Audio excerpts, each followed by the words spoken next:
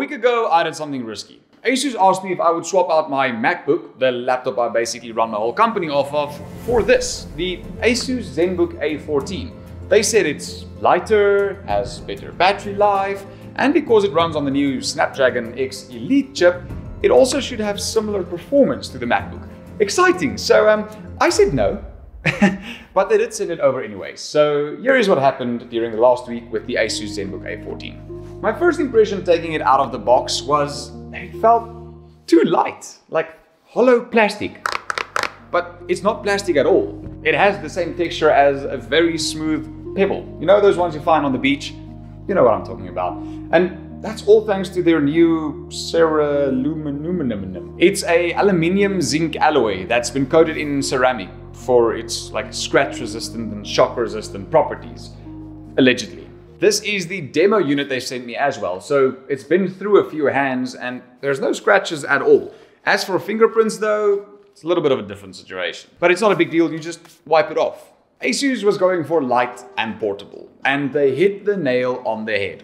At around 980 grams, it's probably one of the lightest laptops I've ever used. The way Asus did the hinge thing though, that is pretty nice. It runs along the entire laptop and is easy to open, literally with one finger.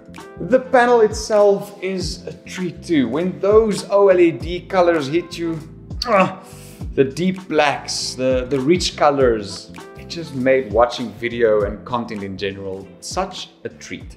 Sure, it's not a ultra-fast 4K panel, but on a screen that's this size, you don't really even notice it. 1080p resolution, it isn't that bad. And it's not a gaming laptop, so more than 60 Hz would have been a waste anyways. I also like what Asus did with the keyboard, for the most part. No funky business. They didn't try to squeeze in a numpad, just large, well-spaced keys. They do have pretty low travel distance though, with only 1.3 millimeters, but overall it's an experience that's nice and smooth. It's a little bit stiffer than that of my MacBook, and there's no flex in this keyboard structure. For how light this laptop is, it isn't flimsy. It feels like it should be, but it's not. The trackpad though is where things fall a little bit apart when you compare the MacBook to the Asus.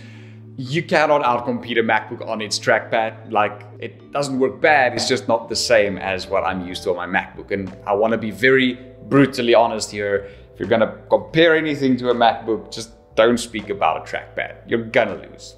There are some very cool things about the Asus ZenBook's trackpad though, like some of the gestures to quickly turn up volume or quickly turn up the brightness of the screen. That is a nice add-on, I will not lie. So if you ask me what my experience was like with the Asus ZenBook, you know, throughout the whole week of using it, Zoom calls, Google meetings, a little bit of light Photoshop work, I had no real issues.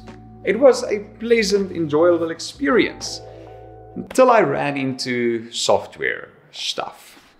You see, the Asus ZenBook runs on a mobile chip, Snapdragon, which uses an architecture called ARM. And this architecture, well, it differs from what we're used to. What that means though is that After Effects, I cannot run it on this laptop. And Premiere Pro needs to be emulated before it runs, and that makes it very unstable. So it was a bit of a hiccup because I make content for a living. Well, at least that's a big part of what we do. So if you are a person that uses specialized software, I'd highly recommend check this website that I'm also going to link down below if you want to see whether the software that you currently use can be, well, run on a mobile chip, a ARM architecture chip. Might be a deal breaker for some of you, or at least a deal postponer until they update the softwares. This definitely won't be a super long-term problem though. Adobe has already released full ARM support versions for Photoshop and Lightroom, and other developers are doing the same. So it's something to consider right now. However, perhaps if you're looking at this video in a few months' time from now, it might not even be an issue anymore. Let's talk about the webcam on the ZenBook A14 though. So this is that test of the Asus ZenBook A14 webcam. It's not too bad. I mean, if I go into direct good lighting, it changes. I'm pretty okay with some of it. Let me go there. That should work. What do you guys think? Not too shabby, right? It's nice. One thing I have to painstakingly say the ZenBook has over my MacBook is a little something we call ports. The ZenBook comes with ports, and Apple believes in no ports. The ZenBook comes with two USB 4 40 gigabits per second Type-C ports and a full-size HDMI. I know it looks a little bit smaller, but it's full-sized, and a USB-A port for all of your older tech. So you don't have to carry around a dongle with you. So they can't charge you extra for your dongle. They should learn from Apple. That's how Apple makes a lot of money. I love that I actually also didn't really have to carry around my charger with me. Like, they promised on portability and they delivered on that promise. I got about 1.5 to 2 days of battery life out of my ZenBook, which is like 18 hours of working time. It's really impressive. I don't know if you've ever experienced not having to charge a device every single time you use it, but as a gamer, as somebody that uses gaming laptops from time to time, unfortunately, I know how it feels to continuously have to carry around a massive brick with you to charge your laptop at all times. That's not the case with the ZenBook. You just pop it in and go. Spreadsheets, Zoom calls, you name it, no issues. Now, if you zoom in to the insides of this laptop, you'll get to the NPU, the Neural Processing Unit. It's something that they put a lot of emphasis on, saying, oh, AI this, AI that, massive selling point. In practice, it's not really that usable yet. Yes, if you run onboard AI, fantastic, thank you very much. However, most of us use cloud AI at the moment, so we don't really get much of that onboard NPU goodness that you would think we would use. But at least it's better than the AI in Apple Intelligence, I promised us. They promised.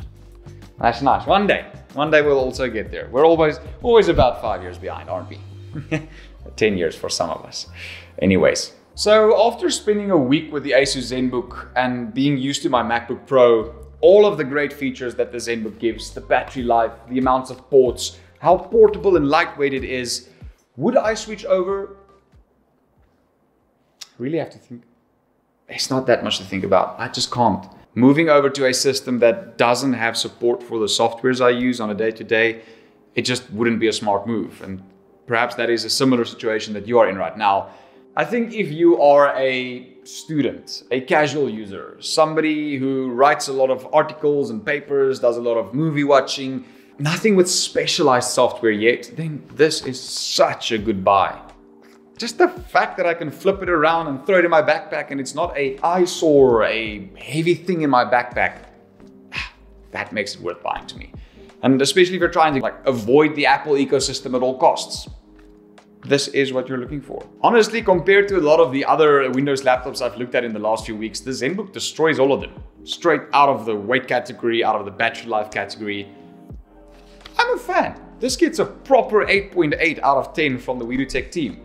And speaking about the WeDoTech team, we are also building a brand new Discord server. So if you guys want to play games together or send us some video ideas, products that you want us to review, you should definitely join the Discord server. We're also going to be sharing some of our reviews before they go online there. So if you want to have a first inside info scoop on the products, head over to the link down below in the description. That's it, guys. Thank you very much for watching this review. I'll see you in the next one. This was Stefan from WeDoTech, spending the money, sometimes wasting it, so you don't have to. Cheerios. Bye.